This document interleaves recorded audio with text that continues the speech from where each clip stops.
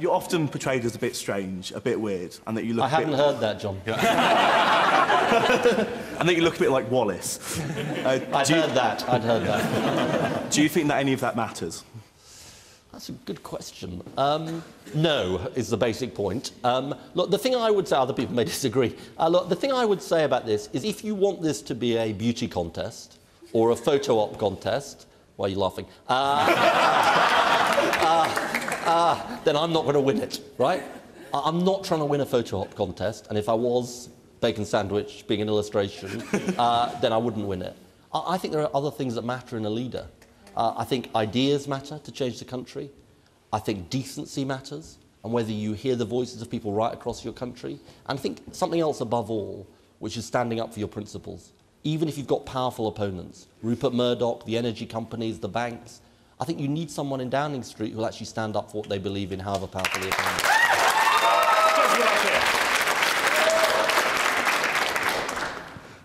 You say you don't really mind that much about your image, and I saw in an interview recently you said you'll be resilient.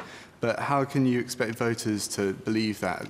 And they'll elect you and rely on you to be the representative of the country, and no one else will take you that seriously. Well, look, you're entitled to your view about that. It's obviously not the way I see it. You know, I believe I will be a good representative for this country. You'll have to make the judgment on that, but I believe I'll be a good representative. Let me say something about my record in government. I was the Climate Change Secretary at the 2009 Copenhagen talks, where I represented the country. And, you know, nobody at the talks was asking me, are you good eating a bacon sandwich? They were actually saying to me, you know, where does Britain stand on climate change? Can you represent the issues? And I actually think that's, you know, that's the issue. That's the issue. What kind of leadership does one have for this country? And let me just say, just briefly, Rick, one other thing. Will you do what What- Oliver did? what- Convert to Catholicism? No. Will you do that? Hey. You know, we saw what Blair did, converted into Catholicism after he left. I don't think there's any chance of me converting to Catholicism, but I'm not going to make a judgment about other people doing that. But I'm happy to get into that if you want. But look, No, it's okay. But there is an issue here, and we haven't yet talked about it, which is what kind of country do we want to be in the world? Do we want to be an outward-looking country? Do we want to be a country in the European Union or outside it?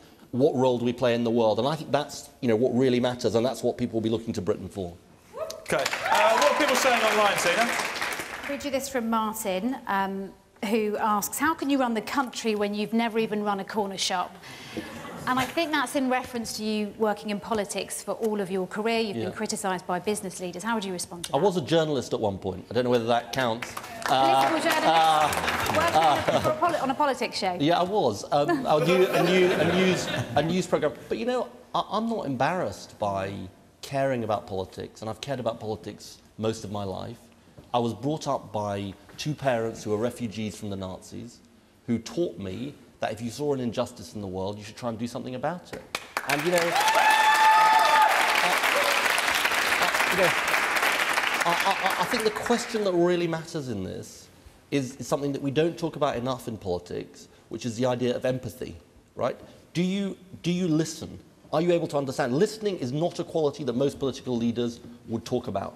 But I think it's right to talk about it, because the question is, can you walk in other people's shoes?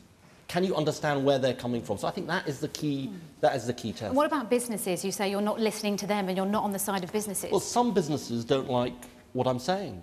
So when I say that we've got to reform the energy market, some of the energy companies don't like it, but that's tough, right? Some of the banks don't like what I'm saying. But, you know, I'm actually serving the millions of businesses in this country who say to me, I don't like the fact that I'm being ripped off on my energy prices. I don't like the fact that the banks don't serve me. So, you know, there'll be some people who don't like what I'm saying, but that's always what happens when you try and change things, and I'm determined to change things.